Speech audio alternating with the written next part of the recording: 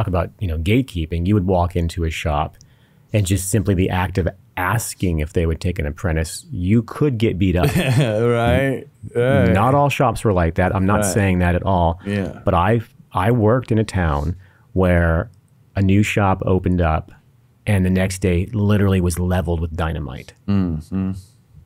So you want to leave tattooing better than that. Yeah. Like, yeah, I understand, like, not letting everybody in and stuff like that, but like leveling a building and risking lives, like, holy shit,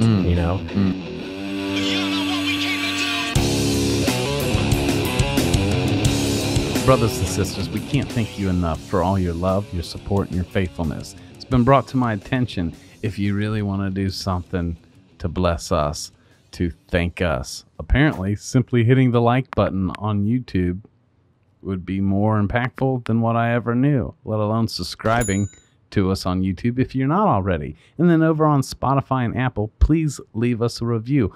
All of your listening and your comments to us mean the world to us. And do us a favor and just hit like on YouTube and leave us reviews on Spotify and Apple. And we're going to continue to serve you with our whole heart. Thank you so much. Hello, brothers and sisters, tattoo guardians all over the world. Welcome back. You've got me and Joshua Carlton and Mike Ciernoyatsky all together back home in our studios. I'm back from Mexico. Again, it was a week of miracles with my wife. And my God, it's just so good to be back and to get to do an episode with my brother, Mr. Joshua Carlton. How are you, man? I'm good. How are you? It's definitely good to have kind of everything back in the studio. Yeah. I know you were away for a while. I did the episode kind of on my own with Nikki before, so it feels home to be back, right? Dude, it does. And speaking of, that was a wonderful episode that you and Nikki did. One, thank you for serving us from your table again. It was powerful, and it seemed to have gotten lit up with a lot of opinions and comments. Yeah, we really enjoyed doing it. Nikki and I have talked a lot about, like, kind of doing our own podcast someday. Like, it would maybe be like a true crime podcast. We both really like that. And it's funny because I'll listen to too much true crime, like going to bed, and I'll like start having these weird dark dreams. And I'm like, yeah, maybe I need to stop listening to so much murder. Damn. But so it was nice to do it with Nikki on, tattooing, because coming off the heels of where we talked about, apprenticeships and how they're accelerated at a rate that seems so beyond what we're used to. When you and I came up, we know what apprentice tattoos look like. And it doesn't look like what Mike and Nikki are doing. Their tattoos look like straight up professional tattoos, right? Right. Easily a good year more advanced than normal. And so we kind of put it out there, like, why, right? And we got some really wonderful feedback from you guys, and it makes so much sense. It's like, well, hey, obviously, we have the iPads now, and we have access to tons of not only images, but information. And because I've been tattooing for so long, I kind of forget, right? Like, if someone's been tattooing for 6 years, that's such an incredibly different world than we grew up in, Yeah. Like, I just don't stop and think about how crazy different that is, Yeah. And so not only access to information and incredible imagery, because I used to love going to the bookstore. You go to the bookstore and you find these gems of a book, and it's like, oh my gosh, this is that book that's got this all these poses of the male anatomy and the female anatomy, and I'm going to be able to draw from these. And you got this kind of this secret, and tattoo shops always had this huge library, and it's like absolutely a great idea to have those things. But I even find myself, if I'm looking at a book and it's $80, I'm like, well, I can bet you I can just find these same images online too. Somebody's already scanned this book or something like that, Right. Which is a whole nother thing in itself, because it's kind of like cannibalizing from the person that wrote the book, Yeah.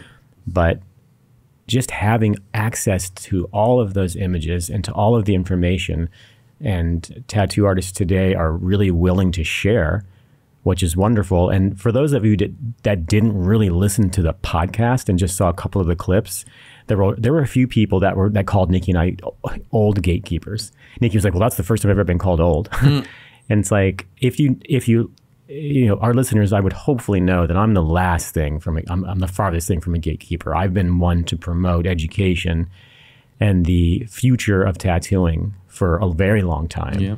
And, I was simply saying that I don't think tattooing is for everybody. I don't believe everybody deserves to tattoo. I wasn't saying you can't go to college and also learn how to tattoo. Right. I was simply saying I don't necessarily want to take on an apprentice who is going to college and is toying around with the idea of tattooing on the side. Mm-hmm. Mm-hmm. Right? It's more about the commitment level. It's much more about the commitment. I would completely realize that not everybody has a fire inside. Mm-hmm. And I've said so much that you have to have that. And you don't have to have it. But again, these are the things that I want to work with. If, who would I take on as an apprentice? Yeah, right. But for the people that kind of just said that I was a gatekeeper or my wife was a gatekeeper, I really ask that you listen to the actual entire episode and go back and listen to other episodes. I think you'll learn that I'm definitely not about that. I'm all about sharing knowledge with those who are truly eager to learn. Yeah. Yeah, always have to. So with that, so I just wanted to kind of say that and thank everybody that did write in. It's really important to get feedback, not just good feedback. It's really, really important to be open and transparent to all forms of feedback. So when I get something like that, I don't get mad and I don't lash out on the internet. If I hear enough, signal, the whole signal to noise ratio, right? Well, maybe if you hear enough of it, you kind of sit back and you say, hey, if a lot of people are saying this, maybe there's something to look back onto, right? Mm-hmm. So again, I fully believe I'm a big proponent of transparency, especially in business. And I'm a big fan of open source, like when it comes to technology. Mm-hmm. I love it when a company comes up with something brilliant, but then they give that technology, they give the code as open source so other people can use it, right? Mm-hmm. That's transparency. Mm-hmm. So without being redundant, just going back, we appreciate the feedback, we appreciate all of the love, but we are listening as well to the negativity. I wouldn't even say negativity, right? I would just say opposition. But again, if you're going to say something, I hope that you would listen to the entire episode. If that makes any sense. Yeah, man. Yeah, and because these days, as we know, tattooing's ever evolving, changed in so many ways. We know of we talked like Mike and Nicole, just tattooers coming out the gate swinging, which led to so many people writing on maybe resources and things that they have at their fingertips that others just didn't not that long ago. Yeah. Yeah. The fact that you can just buy needles already made and not make your own, that's Neanderthal talk already, but it wasn't that long ago, as you and I know. But regardless, so there was a lot of feedback on the differences of tattooing then versus now, and all the technology and the awareness and the resources at our fingertips, unlike ever before. So that's one. Two, Mike even said himself, Nicole said it too, who you surround yourself with and associate with matters. Your environment, right? Your frequency. People say you become most like the five you hang around most, right? Nicole's been by your side for 28 years watching you lay it down. Like you said, the imprinting, learning by osmosis, her environment, what she frequently sees has become her frequency. Mike has been around, and for years he got to watch and frequently see what's really possible. That became so normalized, it raised his frequency because of what he would frequently see every day, right? Boom, coming out the gate with lenses like a 6 or a 7 going for 10 versus a -1, learning how to walk, right? Because of his environment. So that's two.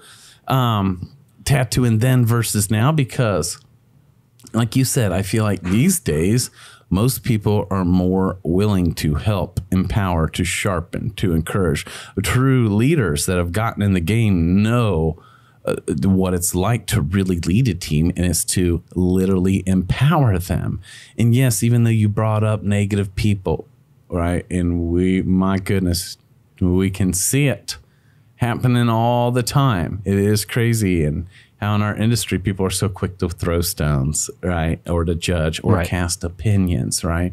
And that comes sometimes with the territory, and that's okay. But I still want to remind every single one of you that it's just that the negative people are just being louder. That's all. But that there are still more strong, beautiful, successful, empowered, positive people, men and women, artists, tattoo artists all over the globe that are doing just fine and aren't even dabbling in all of the negative talk. But this is where I encourage all of you to just start to live your life louder, you know, so that it's not skewed, so that people aren't just thinking, oh, everyone in our industry is a bunch of whatevers, right? That's still just a part. All the other tattoo artists that, you know, they're just not even involved, responding, reactive,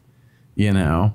And I just want to encourage, shout out to all of the brothers and sisters out there who continue to just walk in love, who continue to really want to leave tattooing better when they found it. And if and when you have a concern about something, your industry, your brother, your sister, that you go to them, right? In love, my goodness. Shout out to the True Blues. Shout out to, if you're a true friend, shout out to where, if like, you got my back no matter whatever type friends. Shout out to those who say tattooing saved their life. Come on, man. Because that's very real. Yes. You know, I hear that a lot. Absolutely. Like whether it was a long time ago or today, somebody was on a path that was not a good path, and somehow tattooing found them. Yeah. And they found this love, this passion that they can pour themselves into. My God. And it saves their life. My God. You know. Yes. Yes. You know, what does it mean to leave tattooing better than we found it, right? We say that a lot. Riley and I have said this since the beginning of the inception of the Evergreen Convention. Our goal, what's our mission? To leave tattooing better than we found it. And it's like, well, what does that exactly mean, right? That's pretty generic, pretty broad. You know, to me, it's kind of across the board. Like, when I found tattooing, let's just be honest, it was really a lot of toxic behavior. Talk about, you know, gatekeeping. You would walk into a shop and just simply the act of asking if they would take an apprentice, you could get beat up. Right. Not all shops were like that. I'm not saying that at all. Yeah. But I worked in a town where a new shop opened up and the next day literally was leveled with dynamite. So we want to leave tattooing better than that. Like, yeah, I understand, like, no, not letting everybody in and stuff like that, but like leveling a building and risking lives, like, holy shit, you know? So I have always been a big proponent for proper tattoo education, right? So those that are really, truly hungry to learn have the access to learn correctly. And when I say correctly, I mean, you know, really understanding all of the aspects of tattooing, the importance of it, the fact that we're standing on the shoulders of giants. You know, a big part of it that a lot of people that think they can dabble, they miss on, you know, the, you know, bloodborne pathogens aspect of it. So there's so many things wrapped up into leaving tattooing better than we found it. But a lot of what I tend to focus on is camaraderie and peer-to-peer, like, acceptability and living in light, right? Rising everybody up together so we can all get better. You know, people will ask me all the time, my family, my grandmother used to ask me, like, well, Josh, if you're helping your fellow tattooer, aren't you worried that they're going to just get better than you? And it's like, nah, that's the goal. That's the goal. Yeah. Because then I'm going to learn from that person, right? You know, I posted something the other day on one of my social medias about only a fool, you know, doesn't want to share stuff with other people, right? Like you want to celebrate your friends being more successful than you, and you kind of go back and forth with that, right? Yeah, right. They raise you up, you raise them up. A rising tide raises all ships. You've heard me say this before. So for me, that's, I think, what's at the heart of leaving tattooing better than I found it 33 years ago. Yeah, man. And I think we're well on our way in a lot of aspects. I see a lot of really wonderful people. Some of the most wonderful people I've met in my life, some of the most trusting people I've ever met in my life are tattoo artists. Yeah. You know, in general, I've met very few that I was like, ugh, stay away from them. Right. Mostly it's been very, very positive. Yeah. Which is incredibly exciting.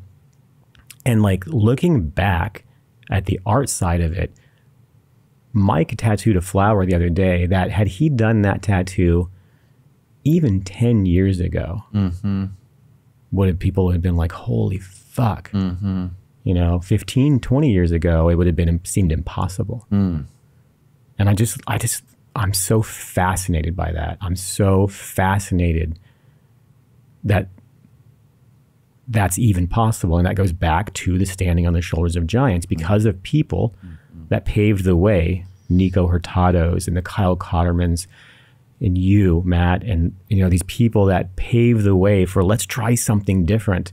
It allowed somebody like Mike, it allowed somebody like Nikki to see what was possible, even in its early stages, right? When it wasn't perfect yet and color portraits were a little bit wonky and this and that. But people were like, hey, I think this is a viable option. Because before, I remember taking a seminar from Jack Rudy and somebody asked, this was way a long time, many years ago. He was teaching black and gray portraits and somebody was like, well, what about if you want to do it in color? And he just immediately was like, impossible.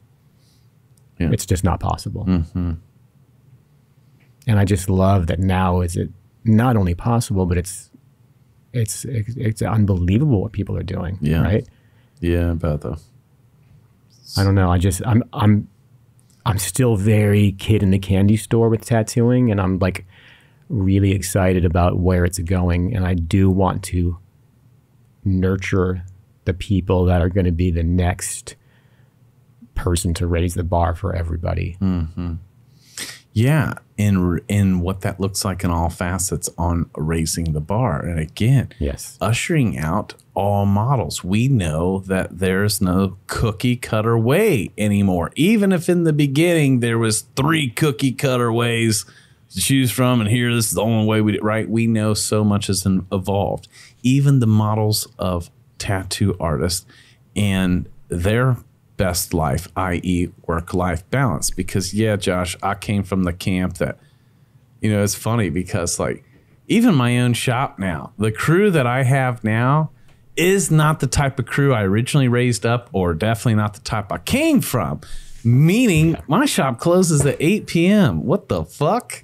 You know what I'm saying? Yeah, see, there's a time if you were a tattoo artist and you're going home at 8 p.m., you are not fucking about this life, or you're not going to be a good, you know? That is such a good example, because when I moved to Oregon, I started catching that, like closed on Sundays, closes at 8 every other day. And I was like, I'm used to staying until like 2 in the morning, and my wife is pissed all the time. And like, what are you doing? We were at least open till midnight, but I was probably there till 4, you know, like going hard, you know, but the shop's open from noon to midnight, you know, but not anymore. And I think like some days my shop closes at 6, you know, but so there's just so much has evolved. Even my own model of how I thought the only way is the way. Now, again, because you know, managers lead everyone the same way, but leaders lead people collectively, but also on an individual basis. So how I treat Mike and work with Mike is different than how I treat someone else in my shop. But what Mike wants is different than someone else in my shop. And so the journey Mike's been on was different. Example, shout out to Beck, who works at our shop at Aisle 9. She's actually going to Evergreen Tattoo here in Dayton, Ohio. Shout out to our lovely sister Beck. Well, just using her as an example, when she came, you know, not to divulge too much, but shout out Lady Power, because she was in, you know, just going through a divorce, single mama, multiple children, and came to me to consult about tattooing, and I saw magic in her.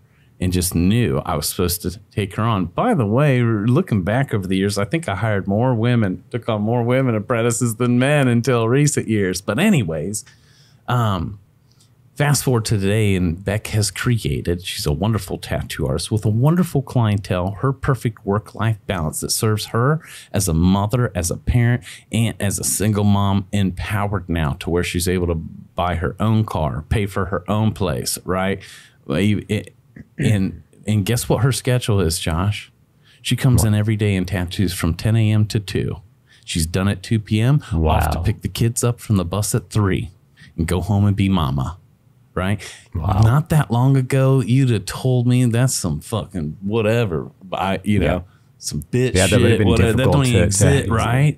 But let me tell you, back to what you and Nicole were talking about. So are models like that possible? Absolutely. And guess what? It serves Beck and her children great. She's provider for her household financially and motherly. It's like such a win. So all the people that were bitching like about the part-time, that's not what we're saying. But guess what? For Beck to have that, she had to hit a season of full-on commitment and going all in hard. You do not have to live a lifestyle of going all in hard in the paint forever, but all of you will have to go in and out of seasons of it, right? Yes. And Beck did have to commit. The average apprenticeship at our studio is 12 months. Now, students can get through it quicker. Some may take longer, but it took Beck almost 2 years, right?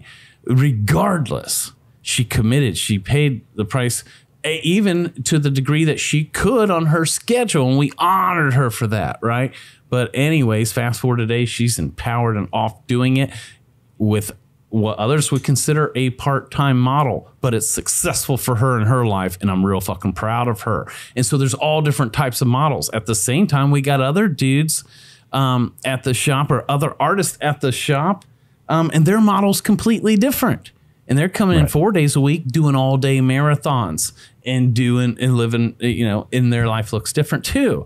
So do their clients and their projects. And that's what fills them up, and that's where we take people, is to pull the best version of them out of them. Beck's more of a beautiful illustrative artist. I walked in and she was like doing Kermit the Frog, playing a guitar as a tarot card. It was fucking dope. Right. But then Mike that sounds dope. And Tyler are setting up, and Tim Grounds are setting up for all day marathons, and Beck will be done in 3 hours, and they're just getting warmed up and might be out of here in 13 hours. Right. And those are my fucking road dogs right there. Right. That's what we're used to. Yeah. That's what I'm used to. But it doesn't mean the other is there's something wrong with it. Right. Right. Yeah. Right. I love that we're able to make that happen. Like, I love that your studio allows that to happen, because some shops are so rigid. Yeah. I have an incredible artist working for me, Bob Kelly, and for him to just be his best, he starts his tattoos at like 6 o'clock in the evening, and he'll be there till all hours of the morning. And his clients absolutely love him. He communicates with them ahead of time, and when you look at Bob's work and you come in and you see the paintings on the wall and you go, I want that, that's how you get it from Bob. We're kooky artists. We're kooky artists, and I'm not gonna, if I were to say, Bob, I need you here at 10 a.m., if he's not going to bring his best work, then I don't want him there at 10 a.m. I want him there at his best time, and that works for him. And Josh, you bring up a wonderful fucking point right there. And one is because Bob knows who he is and how he operates at his best. But other than that, it sounds like he's able to clearly convey that so that the client, like you said, they know what they're signing up for and they love it. If I'm going to work with Bob, I'm going at 6. I'm down for an all-nighter. That's how Bob rolls. I'm signing up for. So I'm all right with it because it was communicated clearly on both ends, right? And that's that transparency I talk about. Yes, dude. Across the board. Across the board at every level. Whenever there's an unhappy client for any reason under the sun, it usually always points back to a breakdown in communication somewhere along the way at every level. And then people will get upset, this or that, or they charge me this or that. But it's not, at that point, it becomes about the number. But it wasn't at first until there's a breakdown in communication and or the service, that was expected to be delivered or provided. But it always comes back down to communication. I remember back, what I charge today is a lot more than what I charged, 20 years ago, right? Right. But I remember even back when Josh, there's a time when my day, I had 2 packages, 250 for half day or 500 for the whole day, right? And even then, do you think I ever had an unhappy client and was fucking pissed and wanted to like make my life hell, and they fucking paid me 250, right? Like, I'm just saying at every level, whenever I had a unhappy client, whether they paid me 250 or 2,500 or whatever the case may be, anytime they were unhappy or if there was some sort of falling out, we could usually trace it back to miscommunication between one of us or both of us, and therefore my service did not match their expectation because I dropped the ball on the communication of the exchange on that day. And I've had to learn that so many times over and over again, which is why I can clearly teach it with such power today because of all the years of fucking it up and learning, you know, through it. Yeah. And I think that's the beauty of saying, you know, learn from my mistakes, you know, because part of the artist curse is a lot of us do lack communication skills. A lot of us lack social skills. That's very common to talk to any artist, tattoo artist or not. Yeah. And they have some social anxiety that kind of seems to come with the territory of a lot of artists. Yeah. And so I used to suffer from communicating. And you've heard me in the past talk about, oh, that's for future Josh.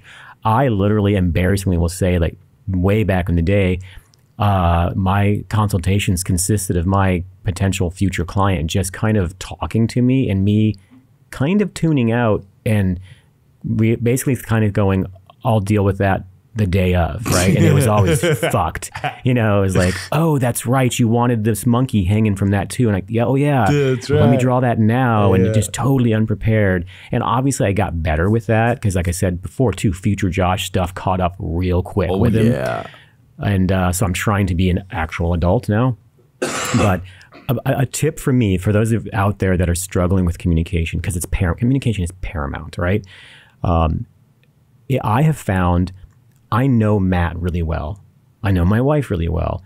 Think of a good friend of yours and how you would talk to them, right? So instead of you feeling awkward around your client and you don't know what to do with your hands kind of thing, pretend you're speaking to your good friend. I can talk to, before we start podcasting, you know, Matt and I, you know, we dick around for 10 minutes before we start. Yeah. Because we're friends, we can just talk. Try to talk to this potential client as if they were your friend. That way, when they say, hey, can you do some incredibly unrealistic thing that they want in their tattoo because they're not a tattoo artist and they don't understand how it works. You know, they want you to do a playing card and then put their family portrait in each one of the hearts, right? Yeah. Well, we could get mad and go on the tattoo forums and bitch about that client, or we could take that as a teachable moment to educate them. So if Matt were to ask me that, I could say, you know, Matt, let's say Matt's not a tattoo artist, he's just a friend. I would, you know, because I'm comfortable, I could easily say, oh, that would be so cool, but that's not how it works. It'd be very irresponsible. Even if I was a good enough artist that I could pull off a portrait in a 1-inch heart, it's not responsible tattooing. It won't hold up. So let's revisit a possible design change. You know, as to before, I would just kind of be like, maybe we can do that. And then on the day of the tattoo, I just hope they forgot, you know? So it really does come down to communication again, across the board, including what to do when you show up. You know, you don't need to worry about shaving your skin. Don't show up with some sort of numbing solution on without discussing that with your artist first, because several of them do affect the skin. You know, show up well fed, hydrated, clean, right? And then it's even going all the way into aftercare and the payment and what types of payments do we take? Is it just cash? So many things, right? And all of this can be handled with simply good communication. Yeah. And unfortunately, I learned way too late in the game, and a lot of the problems that I had in the beginning would have been solved and have been since solved with good communication. Absolutely. And it's just growing our awareness and taking responsibility and remembering we're either going to win or we're going to learn, and both are valuable. And guys, I've taken so many L's, you know. Yeah. I've gotten to the point to where, like, this is going to sound weird, I almost like losing sometimes because the lesson is so big. Yeah, brother. Yeah. You know, it's like, well, that didn't go at all as planned. Man. And then it's like, okay, now but see, I love the journey though. I'm obsessed with learning. Like I'm like ridiculously obsessed with learning. Yeah. Which is why I'm excited about some of the future AI stuff. And we can get into that a little later if you want to. But sometimes, when I make a mistake, I am like, fuck yeah, what's next? Because I'm going to be so much fucking better now that I know that didn't fucking work at all. Man, my God. You know? Yeah, brother. And then back to, so one, communication, but also two, community. And I love that you were pointing out still to this day, most tattoo artists are fucking great people, right? Absolutely. The ones you want to stay away from in your experience have been more rare that you've encountered. And that's just beautiful because, again, it's like, I know people can get jaded on like fair weather friends, Yeah. And who do you become in the midst, of the noise? This is what I love. Gary Vee's always said, like, hey, man, if you just want to build the biggest building in town, go ahead and do just that versus trying to do it by tearing everybody else's down, Yes, I love that. I love that. And again, shout out to every tattoo artist that's just all about building something beautiful and encouraging others to build something beautiful. And if we see a brother or a sister stumble, if we really want to care about our industry, like, my goodness, I don't know about you, but I'm not going to pick up my stone. I'm going to go over and help them get up. You know what I'm saying? If I really say I care, let's just go ahead and build the biggest building in town versus trying to tear others down. And sometimes that's when others may need us the most, especially those of you that are riddled with opinions. Yeah. And it's really important to walk the walk and not just talk the talk, right? Everybody can just tell you what they're going to do all day long. What are you really doing? And, we've heard things like no one that's doing better than you is going to tear you down. Yeah. Yeah. Whenever you see people that are just being asses, like 9 out of 10 times, they're definitely not doing even close to the level that you are at. It's, very rare. You think Robert Hernandez is going to say some shit to you? No, he's busy doing amazing tattoos. Right. Yeah. Right. And I will ask myself that sometimes when I go onto a forum, right? And there's some heated debate and you've got this strong opinion. Like sometimes you don't have enough, most of the time, you don't really have enough information. You weren't there to know what exactly is going on. And you'll start to write something super mad and it's not going to change anybody's mind. It's like, would Robert Hernandez do this? Whoever your hero is, right? You know what I mean? Would Horiyoshi do this? My God. Like, maybe I should just go sit outside and draw some trees. Well, I just can't even relate, like taking the time, especially if I just can't even fucking relate, because, they say like, hey, you'll never no one's going to hate on you. No one that's doing better than you is going to hate on you. And it's like, okay, but I don't even hate on people that's doing better than me. Like, I don't get it either way. What I'm saying? And I've heard you in the past multiple times say that you have a lot of people that have hated on you. Oh, yeah. So this is coming from somebody that gets that and still returns with so much love, right? My goodness. And again, I've said it before, like you're the friend that I kind of have to say, hey, this is real, you know what I mean? And so that's really impressive to me that you've been able to continue that light, right? Man.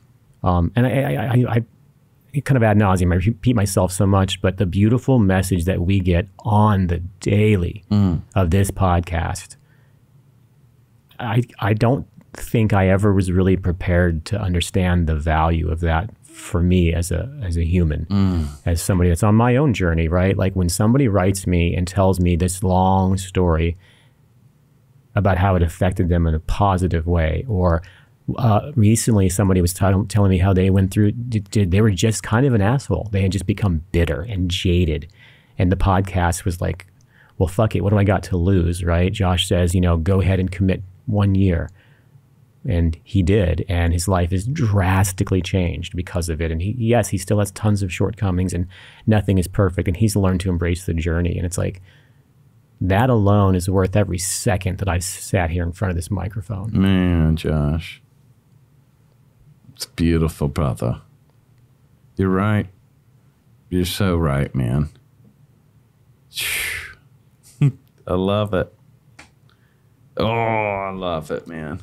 I think tattooing is just such an incredibly beautiful thing. Like, you know, you hear we have the best job in the world, and obviously, you know, that's anecdotal to the person that, you know, if somebody wants to be a surgeon, and that's the best job in the world to them if they're a surgeon. But my God, look how lucky we are. My God. Look how lucky we are. Yeah. There are so many tattoo artists around the world, but yet somehow we all still maintain enough business to do better usually than our parents did. Mm-hmm. Mm-hmm. We can make good money. We can do what we want. A lot of us, we're not really cut out for quote unquote regular jobs, right? Yeah. I don't know enough myself to go into medicine or into tech. I'm an idea guy. I have a ton of ideas, but I don't know how to write code to make that app that I was talking about. You know what I mean? I don't have those abilities, but I know tattooing because I poured my heart and soul into it. But still to this day, I am incredibly so thankful for tattooing. I'm so incredibly happy tattooing found me. I kind of can't believe it. I've made a lot of mistakes in my life, and it's like, you're telling me I still, 33 years later, I still get to get up and tattoo you? Are you kidding me? You know? And I think with the whole cancer thing, when that's what was at risk of being taken away from me, when I was in the wheelchair, I was like, oh my God, tattooing. What about tattooing? What about my clients that I've booked that have been waiting for so long? Can I tattoo in a wheelchair? Am I going to feel good enough? What are they going to do if I throw up in front of them? What am I going to do if I get, you know what I mean? All of these things. And I just wanted to tattoo. And even now, just the other day, Nikki and I had a fly-in client. He's flown out twice now for a collaboration. And we're like, well, who's going to start and all this? And I found myself going like, well, I'd love to tattoo because I'm not tattooing that much, right? So even after all these years, you think I kind of roll my eyes and be like, here we go. Kind of, you know, I was like, ooh, I can't wait to get in on there on some of that shading, you know? And so, yes, I guess talking about leaving tattooing better than you found it, the artists that have been around for 10 years plus, are you still excited? Are you still in love with tattooing? Does it still feel like watching a magic trick when you were a little kid? Like, I feel that. I really feel that still. And I really hope you do. I really do. Yeah. Oh, that's beautiful, man. It's so, so beautiful, Josh. In ways to reinvigorate that can show up in so many different forms. Like I have found, I've seen it with Brenner and other people, that even when we hit patches of maybe feeling plateaued, what can inspire us or reinvigorate us or pull us out of it is literally empowering or helping someone else. And when you like show someone else and you see their light come on and shine, it can reignite yours, you know? That's why people going to conventions can get their fire returned on by being surrounded by 200 other artists that don't live in their town, their city, of doing it and walking it and talking a little bit different, right? That's great that you brought that up because I see that so much. That's why we actually have the educational part of Evergreen 2 days prior to the convention. Nice. Because everybody just gets super fucking like lit up, right? You know, like I'm sure you've been to like a town square meeting or some sort of thing, you know, and everybody's like, these speakers are on stage and everybody in the audience is like, fuck yes, you know, like day one, they've already had day one of the actual tattoo convention. They've already had 2 days of education, right? And they're on fire, right? Yes. And it's like you walk through Evergreen and it feels like electricity, just like zapping everywhere. And I fucking love that so much. Man, that's so good. Oh, it's so good. Because I know a lot of people get like, I always call it the 10-year burnout. Like whenever I'm teaching somebody my Everything I Know course, like I like to talk to my students who's been tattooing for 10 years plus. And you know, that's most people that I'm working with. And I'm always like, right about the 10 years, did you want to quit? And I'd say 90% yes, at some point, right about the 10-year mark. There's only so many Pinterest pictures that can be shoved in their face, right? And they're just like, fuck this, I'm out. And then something usually happens and they're reinvigorated. Oftentimes, I can proudly say that my class will kickstart that. Yeah. You know what I mean? Like them taking this and kind of learning some new things, some new ways to look at things, especially. Yeah. Because again, I say learn from my mistakes. And one of my biggest mistakes was looking at things just the wrong way, like approaching it the wrong way. And that little change of attitude will shoot you up. Like, you know, it'll really, really send you on a higher trajectory. And a lot of times that's the little piece that they were like, boom. Like, they'll be like, oh, I love that you taught me this, and this physical technique, right? This shading secret. But when you said this, it clicked. Boom. And I don't know. Those are the moments for me, the aha moments, right? Yes. And I love it because when we get to teach, when people get to sit at the invitational and through the educational, that it's not only what's transpiring in them right there, but all the seeds that are planted in them that sprout throughout the weekend later on, or weeks later, or months later, you know, is so awesome too. I couldn't imagine being, you know, a kid, like, I don't know, 12, and going to a convention that's in your town with your parents, and just that feeling of, you know, when that kid was like, oh my God, I'm going to be a tattoo artist, but he's seeing the work today.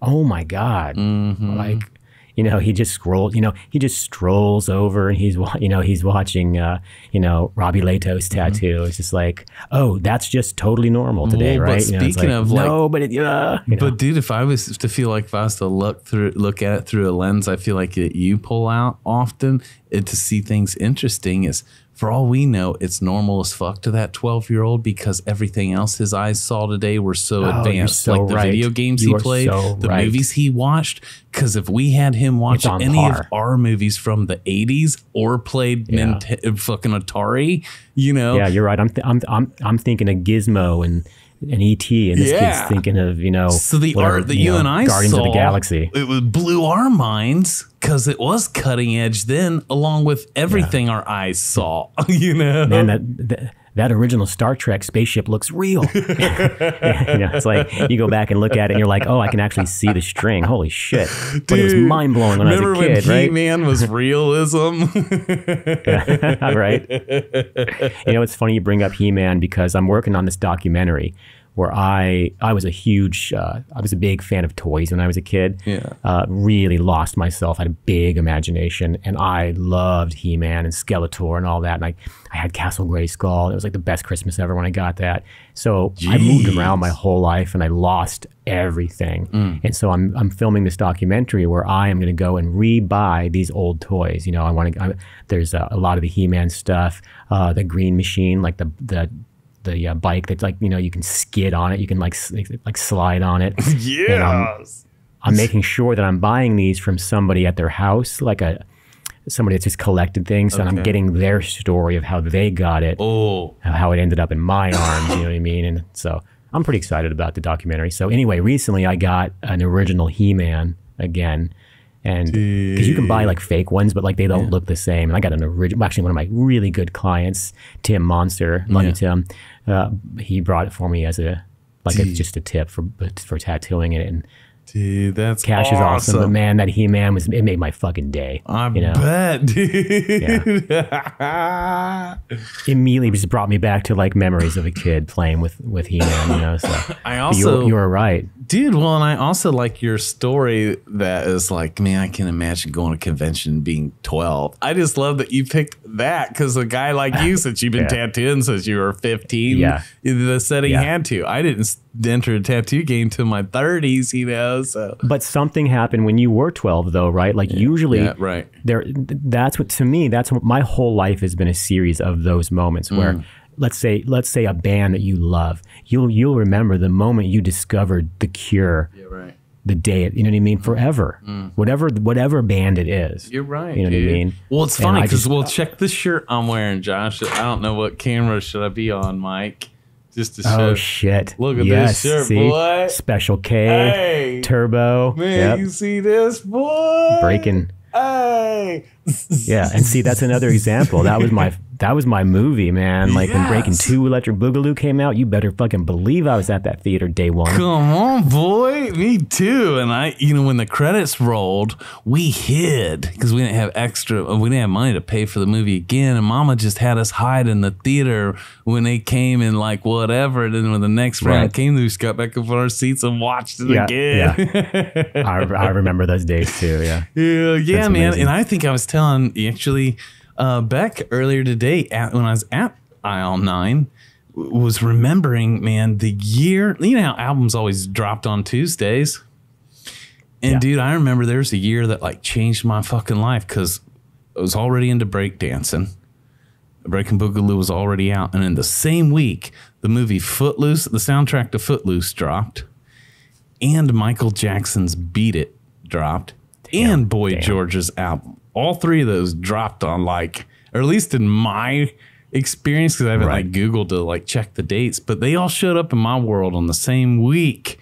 And after Breaking already changed my life, now here comes Michael Jackson's Beat It and Footloose. Like, well, fuck, I'm a dancer and a performer for life now, you know? Right, exactly. And that's what I meant. That when I say like that tattooing makes me feel like a little kid watching a magic trick, that's the same thing. Though, you know, I'm a super nostalgic person, and there is an actual feeling of those moments. And you know, that's what I say when somebody takes their shirt off at a convention and they have a beautiful back piece and they're kind of moving their body around and the tattoo moves with it. I feel that. Yeah, brother. And that to me is the magic of tattooing. Yes. And that 12-year-old that I'm talking about, I believe that's the kind of thing they would see, and it would just be like a world of wonder. My God, dude. Yeah, I saw it in your eyes when you were talking about it. I almost felt bad for like almost bringing something up to make that go away. Because, dude, I saw it in your eyes and the awe and wonder as if you became that when speaking of it, going back there, even right now, which is beautiful, man.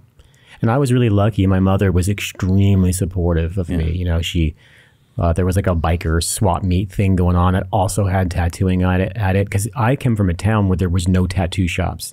So I couldn't even go into the shop and watch anybody. I just was like buying tattoo magazines and fantasizing about one day, what if? And so when this biker swap meet thing that had like 3 tattoo shops there, she took me there, a couple-hour drive away, and she was the one that was like, do you ever teach anybody, you know? And there was this one woman that was like, well, we got a trailer in the back if he wants to move into that trailer. There's no running. And I would have done anything. I would have been like, I don't give a shit if there's no lights. I will be there, and I will be there the first person in the morning sweeping the floor, you know? So I had that in me, that magic, that bug, that fire, I guess. You know? But today, you're right, that 12-year-old kid that's what he would expect to see. Yeah. And then there still has to be like Mike and be like, show me how to just do that. Right, yeah. I'm even noticing the language is changing, right? Because we always known of tattoo machine. And of course, there's the arbitrary tattoo gun that people would say. And we'd be like, hey, it's not a gun. Well, now I'm hearing mainly people just say pen. They don't even say machine anymore. They're just saying tattoo pen. Really? I've definitely heard it a lot, yeah. I remember, you know, because I come from a world of coil machines, I remember that's part of the sound. You'd walk into a shop and you'd smell green soap and you'd hear the buzz. And both of those that was part of the addiction. You know, people would walk in with their friends and they weren't getting tattooed, and they'd walk in and smell that green soap and hear that machine, and they'd be like, ooh, right? Yeah. And then now we've changed up different soaps because people are allergic, and we got rotaries, so it's like a real different environment. Right. But I remember being at a convention and I'd be like, listen, it's quieter. Every year, it's quieter. It's quieter. And I remember saying, one day, I bet you it'll be 50% rotaries and 50% coils. And boy, was I wrong, because I think it's 99% rotaries. Yeah, right.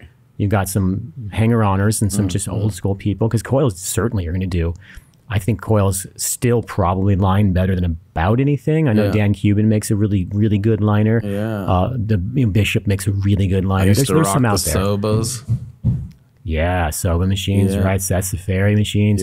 Like, you know, any of these really good old school builders, like if you're really into lining, I would still bet probably coils are going to do it. Yeah, but even gray wash, man, it took me years to figure out a coil, you know, to get like with my Mickey Sharps, man, they're still, I used to keep those in my pocket. Yeah. You know, to me, so it's funny you brought Mickey Sharps up. That was like a fucking treasure. I remember reading, it's like, if you really are serious, there really was no other option. You need a Mickey Sharps. And I remember I wanted one so bad, and this is just to show what a like giver I am. I bought my friend a Mickey Sharps as a gift before I even had one. And I remember when I gave it to him, I like didn't want to let it go. Yeah, he like grabbed it and I was like, pulling back. Right. And he kept it in his pocket as well. Like we both ended up having them, and we would clean them up and keep those machines in our pockets. I wouldn't dare even leave it at the shop. It was like the most important thing to me was my Mickey Sharps. My God. Because, Paul Booth was using it at the time, and, Mickey Sharps himself obviously was using it, and, Robert Hernandez. And it was just, you had them too. Like they were just so special, right? Yeah. So special. Made out of that burnt metal and number carved in, etched in. Always covered. Number. Yeah, you always like what number you got? That's right. Yeah, that Mickey Sharp's micro dial was fucking everything.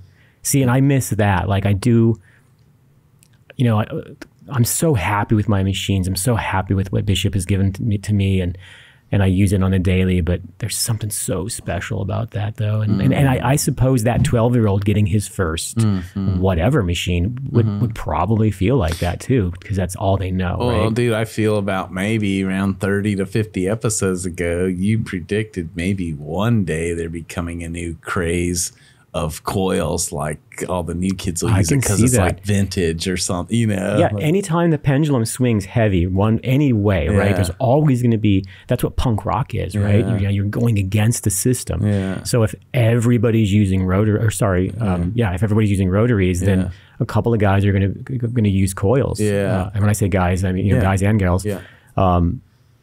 And I think that's kind of cool. I want to see what happens with it, especially if they're newer. Like especially if they're newer in the sense of like now, like not a brand new tattooer, but someone that's never used them. They're doing beautiful work, but they just want that feel. Because I still love the idea of walking into a tattoo shop that looks like a tattoo shop, because mine looks like an art gallery. Yeah, right. But there's something that's where that magic happens. You walk in and it's covered in flash. And I'm not talking like Cherry Creek. I'm talking like hand painted, spit shaded flash. Come on, you can't tell me that doesn't feel good. Right. Yeah. And you love Big Misa's shop, Yeah.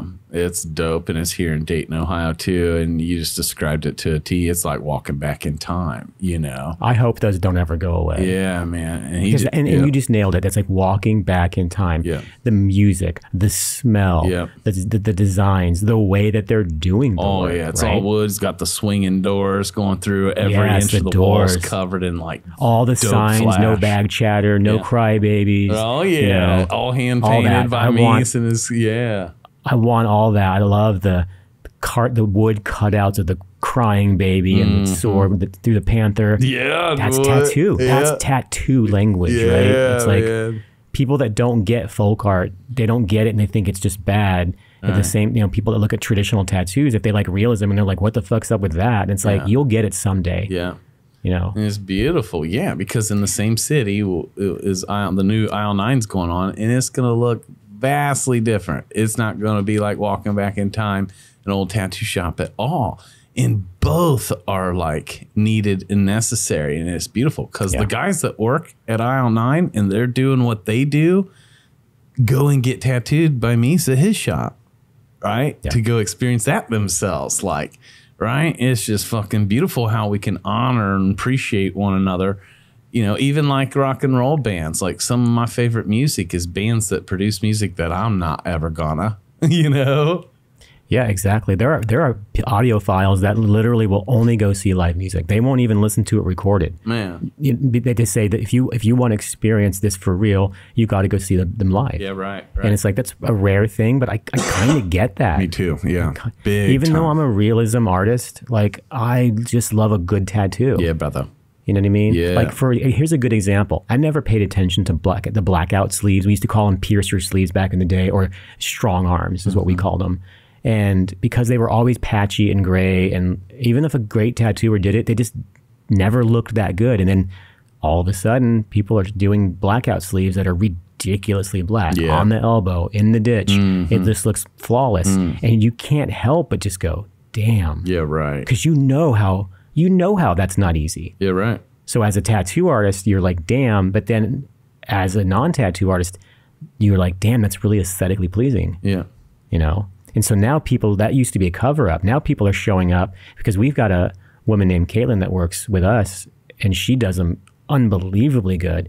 And people are coming in with no cover up. It's just a blank arm, but they want it to be blacked out because she does it like that. You know, and it's so interesting to me. Yeah. So people are like, well, what kind of music do you like? My answer has always been good music. It's the same with tattooing. Yeah. Good tattooing. That's right. Don't just think it's realism for me, because I just love a good tattoo. Yeah, man, for sure. I love funny tattoos. I love silly tattoos too. Oh yeah. You know? Like they can be dumb. Like you know, Danzig punching a shark. Cool. Awesome. You know? Totally, man. Especially tell me the funny story of why that's on you, right? That's what I'm down for. Yeah. Those are the conventions.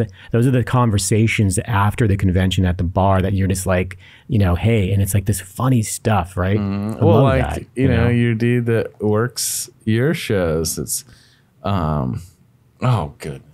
You know, I remember we were at the World Championships in Vegas, you know, where it's the best of the best throwing it down 2 days in a row. Right. And our buddy working the show goes over and gets a quickie of a Bart Simpson outline around his nipple to where his nipple now looks like Simpson's pecker, you know? Yep. See, I fucking love that. That's, I don't know. I hope we don't ever lose that. Like, there's that part of me that wants to see tattooing be at the highest level possible, but like, I don't know. At the end of the day, it's like some of those tattoos are just so real and raw that I don't know. I'll always appreciate that, I think. Yes. Oh, just give me a good, clean, solid tattoo. Fuck yeah. Man, it's so beautiful. And you know, when just real quick, just touch on rotaries real quick, that I was thinking, man, because in the transition, if you remember, it wasn't just a transition from our rotaries to now. And for me, it was the Hawk machine, right?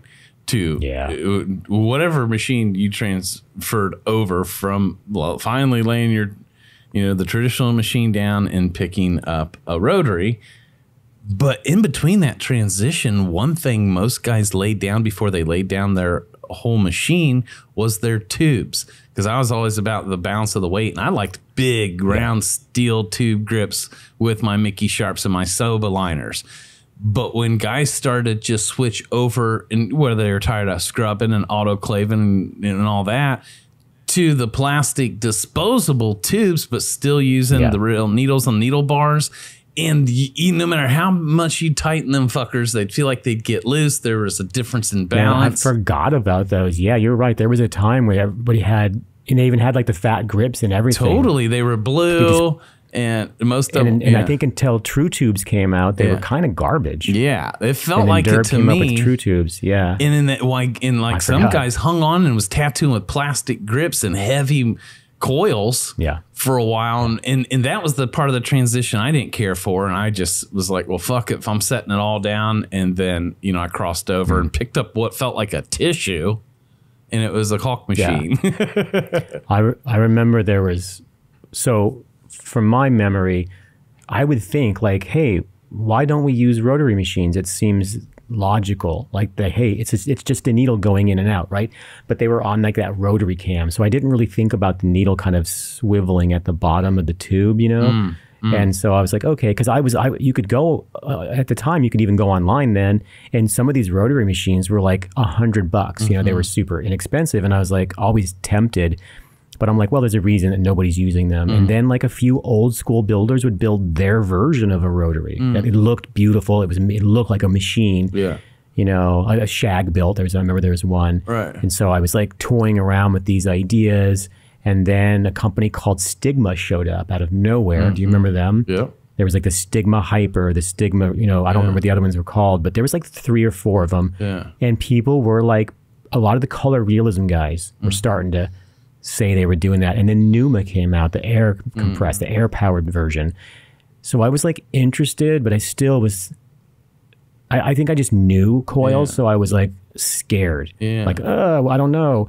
And then I was very lucky that at a show in Dayton, actually, that John Montgomery put on, the Gem City. I think John Montgomery and Brian put that on. Brian Brenner, thank you guys. There was a Hawk representative there, and he gave me one. And I was like, okay, this is awesome. And I'll be honest with you, it sat in my drawer for a long time. And it wasn't until I was struggling with putting in, I remember it was light blue. It was a lot of white in this blue. it was across this, I don't remember what it was some comic book character on the top of this guy's upper back. And, you know, as we know as tattoo artists, the upper back can be kind of a pain in the ass. It holds some water. So it's really easy to get a lot of plasma up there. Yeah. And it's harder to saturate, especially with coils. So I was like, fuck it, what do I have to lose? And I grabbed that hawk and I went to put it in. And I was just it was so quiet. I couldn't feel any feedback. Like, I'm so used to feedback from my coils. Yeah. There's no vibration. And I was like, what is this shit? And I wiped it off and that shit was solid as fuck. And I was like, oh, God. I'm saying. Fuck, what am I going to do now? Right. Yeah, dude. And it's funny you bring that very moment in history up, because that show, the Gem City Heart Attack in Dayton, Ohio, put on by John Montgomery and Brian Brenner, is also the first time you and I met in the flesh. When I already was a fan of you, but didn't know what you looked like, and helped you carry your stuff in, and just how nice you were to me. I didn't think you were the Joshua Carl. I later found out, like, the nicest dude here was the legend I was looking forward to meet. Didn't realize I already met him. But at that same show, I remember that representative there, because he was a little like forward. You know, and there was heavy hitters at that show. And if you remember at that show, Kyle Cotterman won Best of Show. You were one of the judges, and it was tight between him and Nate Beavers. And Kyle did that Mr. Miyagi. I even remember the tattoo. Mr. Miyagi, yep. I remember. And then Nate did the Suicidal Tendencies portrait. Yes. Right, with the hat flipped up. That's so cool that you remember that, man. Dude, and I remember that you were the judge down the basement, and after it was called and Kyle won and Nate was kind of walking away, and whether he had his head down or that's just the way he walked, I remember how you were so complimentary to him and to both of them, and saying that you, the great Joshua Carlton, literally the judge said, I would get tattooed by either one of these men. And I was an apprentice, just like, in the talk about the 12-year-old in awe and wonder. You know, that's where I was at. You know, see, and that's such a good example. You don't know how your words will affect somebody. Yeah. Think of how many times you've said something and you have no idea. Somebody out there remembers you saying something to them, either great or horrible, and you don't even remember it, and it affected their life. Oh, yeah. And just words are important. Words carry weight. And just who you're being. Because, bro, just your accountants, before you ever used words, was also speaking very loud. That's why one of my favorite quotes by C.S. Lewis is, go out into all the world and preach the good news, and if you must, use words. Before you ever used words, Josh, you were saying something by how you were being and who you were being and how you treated me and made me feel, right? That's why I was an instant fan then, because they say never meet your heroes, but in this case, it was a good one. Now, fast forward maybe, a year or two later, I don't remember the timeline. Now we're out at your show that I think you threw with John Montgomery somewhere in California, and there were heavy hitters there. And it was the first time ever doing a show. It might have been the only one. And me and Kyle's out there tattooing. Nate Beavers, Roman, you guys got all kinds of heavy hitters, and that same Hawk rep was there, and he shared the booth with Nate Beavers. I think Nate's van broke down halfway, and the Hawk rep got him there the rest of the way to California. Yeah, I do remember that. Yeah, but I remember I got tattooed by Nate, and he did my grandma's portrait on me, and it won Tattoo of the Day. And Nate, that guy had Nate used the Hawk machine maybe for the first time to do my grandma's portrait. And so since Nate used it and you were down, on that day is when I decided to buy one. But me and Kyle had already told that dude no. He hit us up in Nashville, other places. We're both running with our Mickey Sharps. If it ain't broke, why fix it? You're cool. That machine may be cool, but we're killing it with our Mickey Sharps. But when Nate Beavers tattooed me, I got curious enough, and the same thing happened. When I went home, I put in a 17 mag, went with color on an Elvis back piece, and wiped away, and was shocked that it went in effortlessly like butter.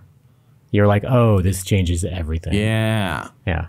My God. And then they were the first, I think they were, I don't think they were the first to come up with a pen. A few independent tattooers, I believe Ted Marks made the Marksman first. Yeah. But Cheyenne was the first to really drop the pen to the public. Oh, yeah. You know what I mean? And even when you were it is hard to remember timeline, because even when we said Hawk, then you brought up Stigma, then Pneuma, but something that hit my radar from abroad before even Stigma was those Swatch machines. You remember them? From Europe? I do. Wow. You know, there's so many different iterations of things. And I think that's why when rotaries first came out, it seemed gimmicky and like, it just, you know, it's new. You don't know what you don't know. And it just seemed new. Like I remember before wireless, there was like a battery pack that you put on your wrist, right? Yeah. And some people were kind of going nuts about that. And I was like, I don't know. It's not that big of a deal to have a cord plugged in. I'm not paying $300 for this battery pack on my wrist. And I remember thinking it'd be cool if it was wireless, but this didn't seem possible to me at the time. You know, the battery's going to die in the middle of the tattoo and your machine's going to slow down. And as technology changed, I mean, obviously it grew. I was a little bit late coming in on wireless and stuff. And it was like, there's nothing wrong with my cord. And there isn't. But man, that freedom of movement, it is pretty fucking nice. You know what I miss is the foot pedal. I know. Yeah. Dude, even when I'm like wireless, I still found myself every time I'm going in with a stretch, I tap my foot down. Like that's part of me. Well, like I used to tap it to the music. Totally. You know? Yeah, dude. I still tap my foot, you know? Yeah. Oh, man. That's pretty cool. That's a pretty cool trip down memory lane, man. Yeah, brother. Yeah. So much has happened, like you said, in our industry and with technology, and my God, it is not stopping anytime soon, is it? No. I'm fully embracing it. I'm cautious with it because it is something that I feel like we all want to protect so much. And like, I think that because most tattooers are good, I think that the cream will rise to the top. And I think anybody pulling any bullshit will get called out pretty quickly and not be able to continue on doing that. So I think that the tattoo industry looks after its own. And as long as we're keeping in mind to leave tattooing better than we found it and to love each other and to embrace each other. Like here's an example of like, you know, for a long time, the tattoos were definitely just a boys club. And not only are there easily at least as, you know, half and half, if there might even be more women now, I don't even know. But man, are some of these female tattooers unbelievable. You know? Oh, yeah. You know, you mentioned Beck earlier, as you said, right? Yep. You know, like it's so common to see just the ridiculously talented female tattooers. And that makes me very happy to see just open to the people that are truly down to do it with their heart, with their passion, you know? Yes. So it's exciting. It's very exciting to me. It really is, man. It is wild because like, I almost feel like I have to make a confession to you. I don't know, just because, Mike, I don't know if you can relate, you know, because Josh's level of just like sheer adoration and awe and wonder that he still has after 30 plus years for tattooing, like I feel like I have to confess to Josh that I love tattooing, but I don't love it like he does. It's understandable. But you know what I do love? You know, what I realize? Because I fucking love tattooing, but my biggest love is the people.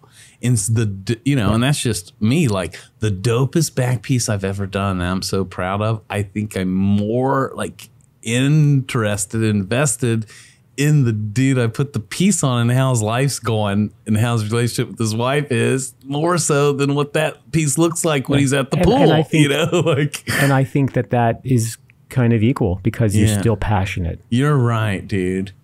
Yeah, man. Sometimes I just almost in Josh's presence feel like a fraud because, man, the level of love and passion he has for it, which I do, but it don't hold a candle to his, but I can relate to it, my level of passion for the people. Now it's like, and I'm glad you said that too, because I definitely don't want any of our listeners to think that, oh, wow, maybe I'm not supposed to tattoo because Josh is nutty about it. Like I'm nutty about a lot of stuff. I love that though, you know, that you are. That's so attractive. It's so fucking inspiring. Thank you. Yeah, dude. But what do you think, Mike? Oh, fuck yeah. I mean,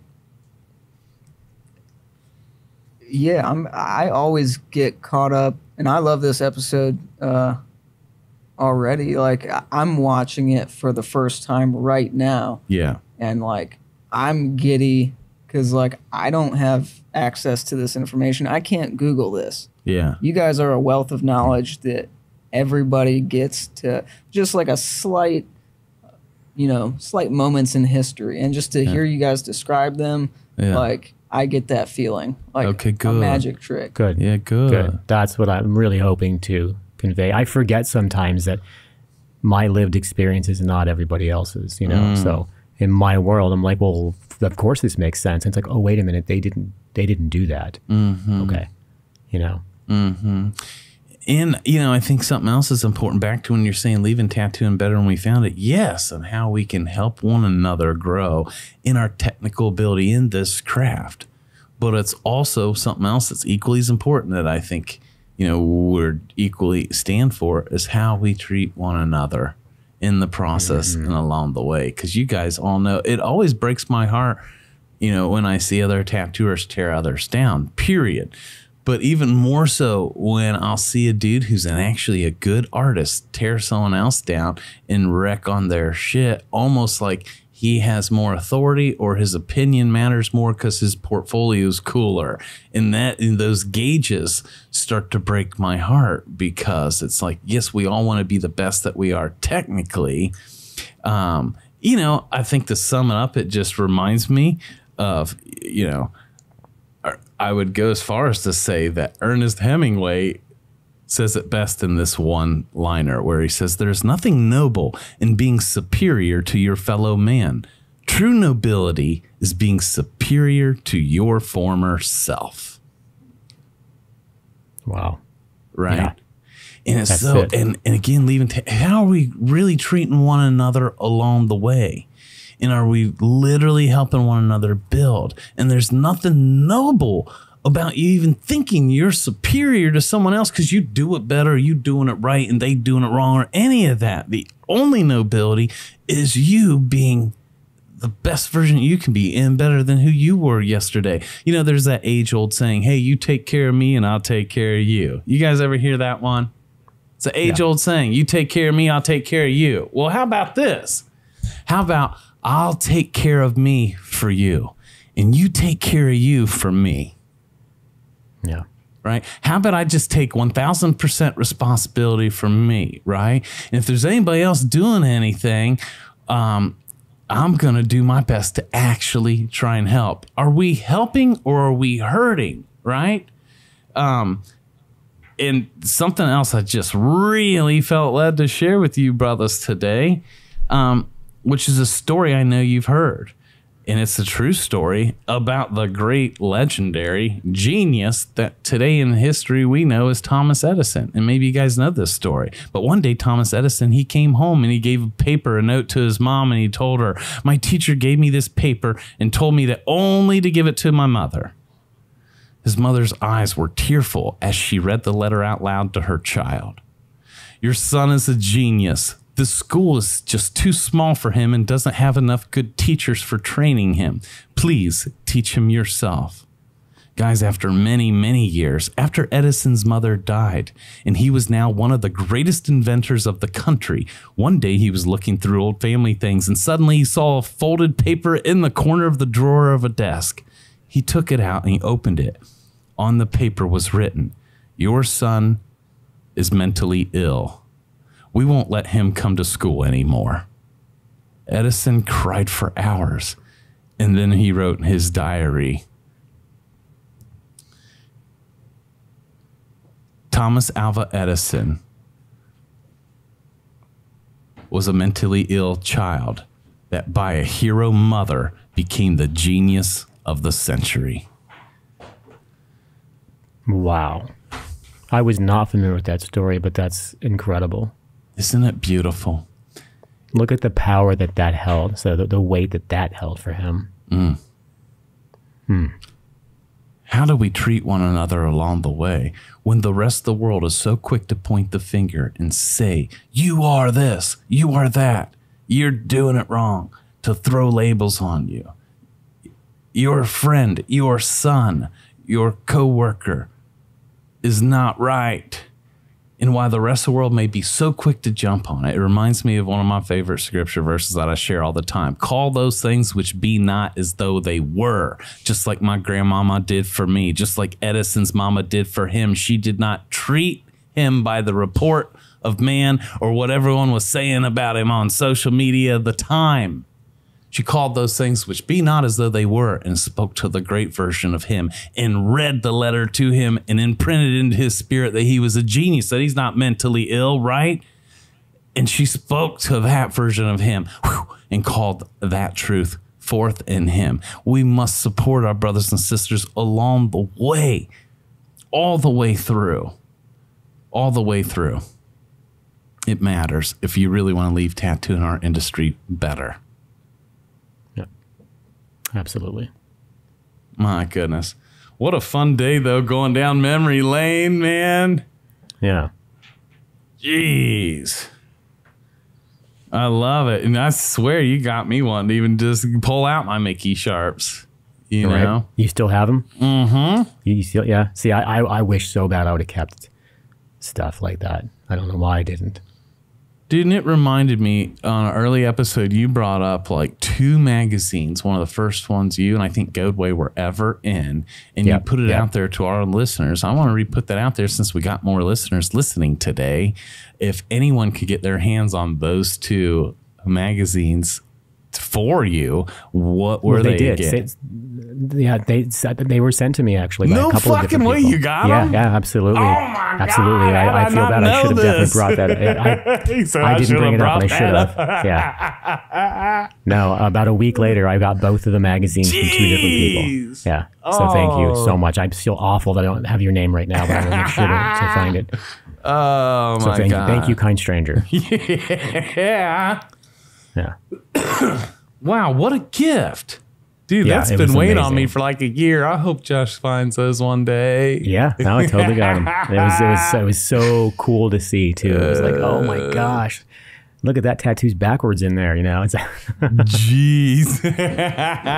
Yes. And it was just cool to like look at old tattoo magazines, like stuff that used to be mind blowing, and it still is really good. I would, you know, I'd see these tattoos from these people that were my heroes, and they are definitely good, but the advancement in tattooing is just so monumentally bigger that it's difficult to see what I saw then. I can tell it's good, but because, you know, nothing had been done better than that then. So how crazy is that now? Like, tattooing is only going to get better, right? As far as like the, you know, the physical, like artisticness of it, right? I mean, only more people that understand the nuances of art are going to be tattooing. And, you know, we're going to always go through ups and downs of phases of like, hey, you can't really tattoo like that. That's not going to stay. It's not proper, but whatever. All those things, you know, but we're going to see some stuff too that even now, today's work that we're talking about being so amazing will still look, you know, I don't want to say dated because it's not going to look dated, but it's going to, there's going to be stuff that's even more mind blowing. I wonder if it'd be a fun episode for you and I to just show the world our first portfolio, like our first couple. And then today, just anytime I show my guys my first few, they feel way better about themselves. Oh yeah. Well, I'll tell people that I'll be watching somebody's tattoo early on, and I'm like, it's way better than I was in my first few, you know. Yeah, right. And they're like, really? Like they just in their brain, they just think I was always doing this. It's like not even close, dog. They think you were like Mike. Not even close. Yeah. Mike is like what, a couple of months in, and he smokes me from when I was like, me too, but again, what we saw and would frequently see, therefore our frequency on what was even possible was like, well, one, not even like even close. We were cavemen in comparison. You know, it seemed like like we were almost limited to flash. There wasn't even equipment wise, like colors were certainly nothing. You didn't put white in your tattoo at all. You might mix it with another color, but it was still shitty. Oh my God. You know, needles were not, you know, it's even equipment wise, and just not even understanding how to tune a coil machine properly. And everything was against you. Everything was up against you, you know. Absolutely. Even the flash, like I remember like doing like the famous tiger, you know, eyes in the butt, or the tiger eyes in the butterfly wings. Oh yeah. Yeah. There was always tattoos that were kind of cheesy that I loved. Like, we called them pop-out stars, but just like that star on everybody that's like, you know, black on one side and it looks kind of like it's, you know, pivoted kind of, or raised up on one side. I love doing those, and people hate them now, but I was always excited to do that. Or like a sparrow on someone's chest, like a traditional sparrow. I was always like, such a good day when somebody walk in and want a sparrow. Man. Yeah. Dude, for sure. And it's funny because you brought up like, hey, you love all types of tattoos. You love fun tattoos. And boy, haven't we learned. You know, it's funny when I started, because I'm such Mr. Passionate and serious, I thought when I started that everyone that gets tattooed, it's well thought out. It's got some meaning behind it. Boy, was I fucking wrong, right? And I learned so much of how, and people would blow my mind coming in getting joke tattoos. I remember people would lose bets and come in and be like, yeah, I lost a bet, so we get to write on their ass cheek. You make it permanent. It's like, for real? Like, you know, dudes coming in getting their taints tattooed because they lost a bet the night before at the bar, getting their buddy dunking a basketball hoop in a bong or something. Ridiculous shit. You know what I'm saying? That now is like all walks of life. And even that is not only fun and light, it brings healing to people, and that we get to be the vessels and the orchestrators of people having real life experiences and being blown in like the wind through our doors. And we get to be vessels and be a part of the rest of their life, wherever they're at in their life, you know? It's an ongoing story of our life that we get to be a part of so many others. And some people love that perspective. Other people make fun of me for it, right? And that's okay. Yeah. I think that's what I'm here for, though. I'm here for that part of tattooing, you know? I think that's why I'm so passionate still, so. Yeah, dude. I think that, you know, things are going well for me. I get a scan in June, and as long as I stay healthy, I think I got at least 5 more years of tattooing in me, so let's hope so. Oh, yeah, dude. Man, I want a Josh Carlson tattoo. Right. Yeah, dude. I'll get a Mickey Sharps. Man, yeah. Maybe I'll make sure that my last tattoo is like all my older equipment, like just the last one I do. Just do it with a coil machine and, you know, no internet, not to just draw it, just draw everything, hand stencil. Even bring an old camera to shoot it. Right. We gotta wait to develop it to even see them. Right. I remember taking like a whole roll. If I did a tattoo I really love, like some of my first portraits and stuff, I would take like I'd get like a 36 roll of film and take like the whole roll. Oh yeah, and then I immediately go to that 1 hour photo and be like, yeah, come on, one of them has to be good. Please. One of them has to be decent, you know? Yeah, please God, I'll write you a letter to book my appointment with you and ask you for your phone number. right. That's funny. Awesome, man. Man, I love you, brother. It's nice rapping with you, man. It's good to be back. Yeah. My goodness, Mike, thank you. Tattoo Guardians all over the globe, we thank you. We love you. Like usual, hopefully today invigorated you and sparked some good thought. We speak blessings upon you wherever you're at in your creative process, in your work week, in your relationships, all of it. Tattoo Guardians around the world. We thank you. We love you. We'll see you next week.